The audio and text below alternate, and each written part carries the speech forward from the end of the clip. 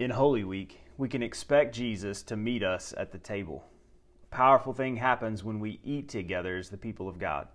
Whether it's in our homes, in the church, or while taking communion, God is made present with us when we are together around the table.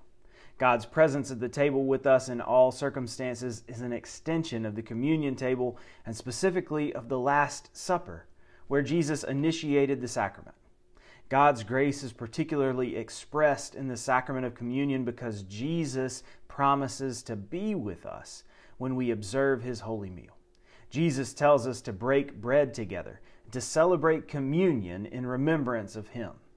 Our passage today describes how Jesus was concerned with the details of His Last Supper with His disciples and how He eagerly wanted to celebrate that last meal with them. Jesus reminded them and us that the Last Supper and our communion with one another from then on is a sign and foretaste of the kingdom feast that will be when Christ comes in final victory. The meal calls us to remember that Jesus has won the initial victory over sin and death and that He will have the final victory as well. This week, find time to eat with other believers. Take time at the table together, and if you can, find a community of faith and worship where you can celebrate the Lord's Supper.